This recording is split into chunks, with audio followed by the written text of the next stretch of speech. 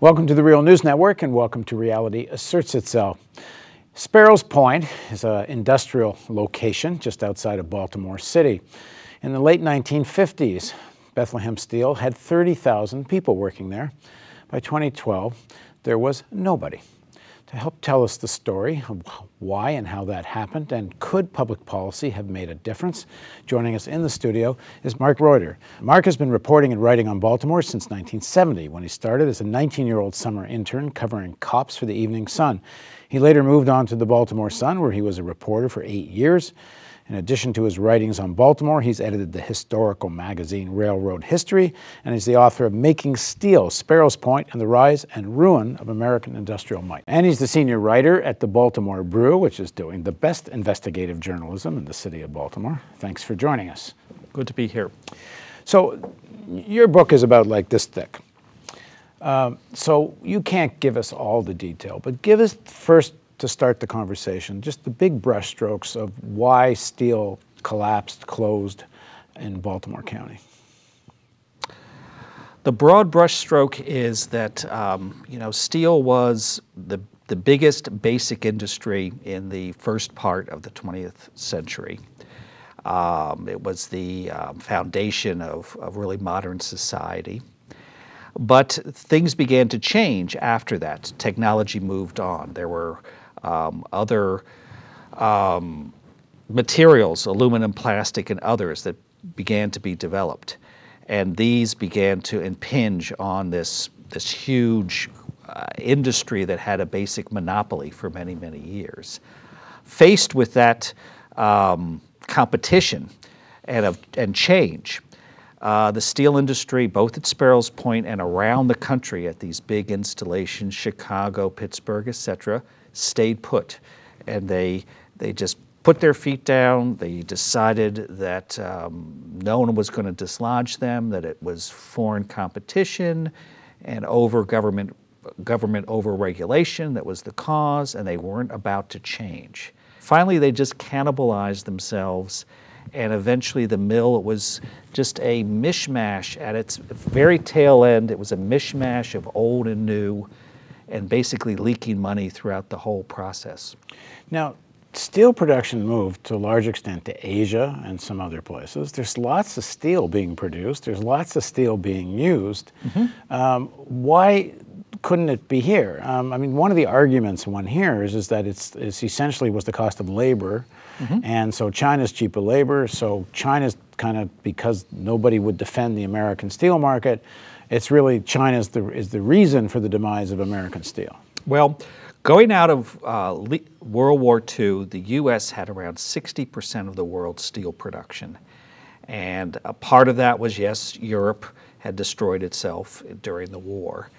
One little known fact is that the U.S. steel industry then doubled its actual production between 1945 and 1960.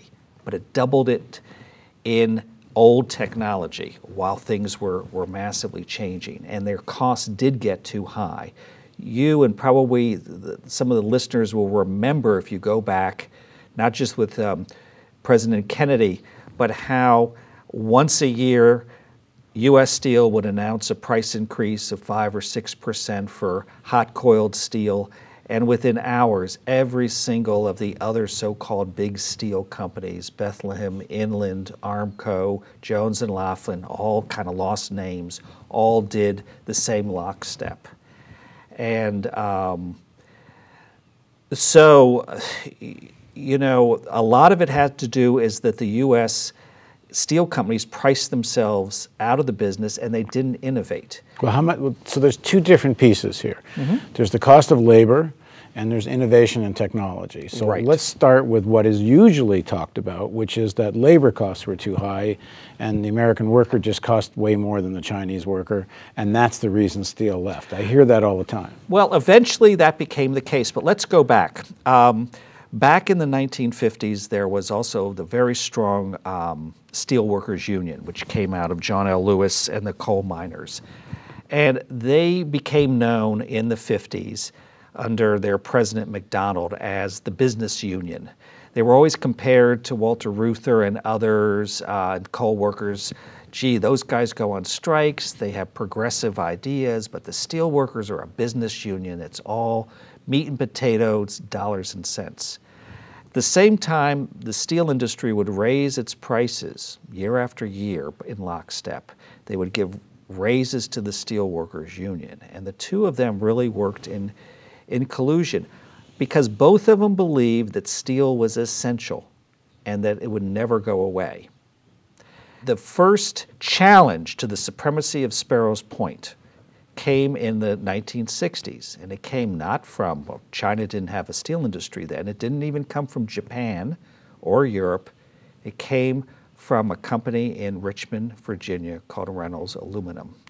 Reynolds developed a new type of orange juice can using aluminum and extruded aluminum that, while much weaker than steel, had certain properties that bottlers or canners, National Can, Continental Can, had been asking steel to do for years, and they said, tough, we're going to do it the way we've always done it. Sparrows Point lost the orange juice bottling or canning market.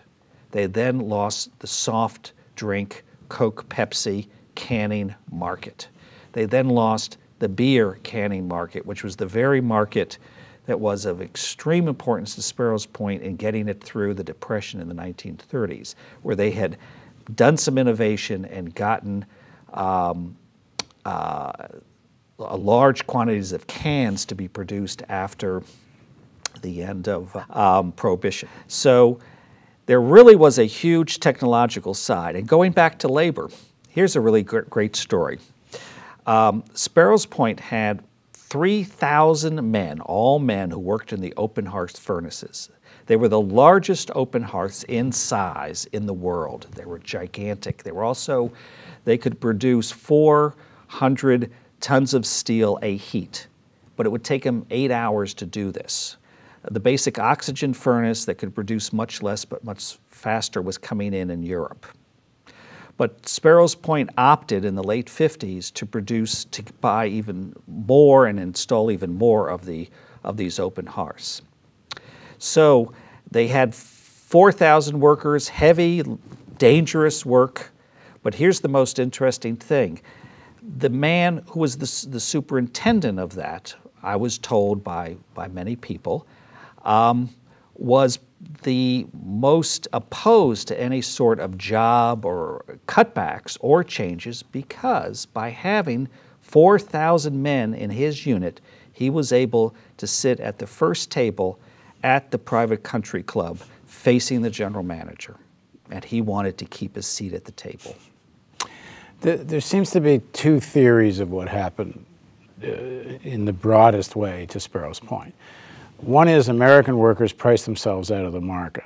The other is on the side of innovation, but essentially investing in new technology. Mm-hmm. That really is what made steel uncompetitive, especially with rising Japan and China. They just leapfrogged to much more efficient technology, and that it could have been done here. Oh, yeah, absolutely, absolutely.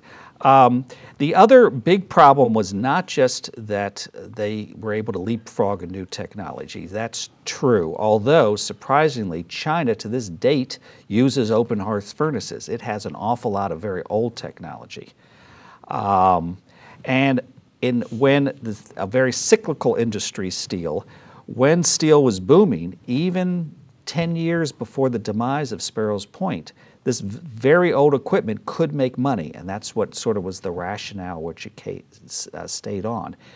What was going on with management and with unions and with this kind of inherited power they saw, and that they worked in a world that was really surrounded by massive machinery. It was on its own peninsula. It was smoky and clouded all day long.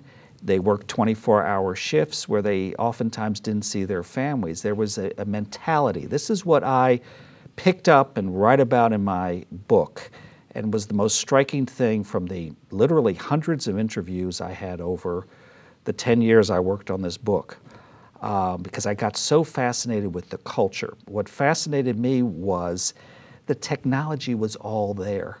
The money was there. Bethlehem had tons of money.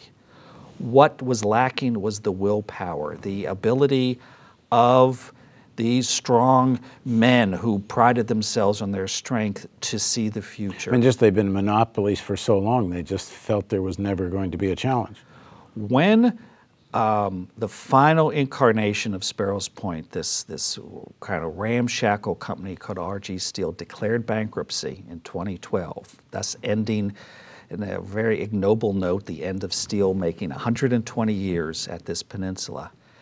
Around a month after that happened, the steel workers held a meeting where a disastrous thing happened. Much to their surprise, no big steel company or small steel company stepped in bankruptcy court in Delaware and said, I want Sparrows Point. Instead, two liquidators came in and grabbed the plant at a bargain basement price. There was a union meeting where the union went to tell the workers that, that everything was over. Everything was gone. They were, again, the union was so uninvolved and outside of its own politics that no press or anyone could go into this. Well, there was no problem there. I slipped right in my heart, in my cap and everything. And so I listened to it all. And men were getting up and saying, well, why didn't I get my vacation pay last week? They were still arguing over this and that, and it was over. What the union wasn't explicitly telling them, what the Baltimore Brew was then writing was, you not only lost that, but the new company signed an agreement that all previous labor agreements were over and done with. They were gone. They weren't going to get a pension, they weren't going to get anything. They weren't, and vacation pay was the least of their problems. Well, thanks very much for joining us. Well, thank you. I enjoyed it. And thank you for joining us on the Real News Network.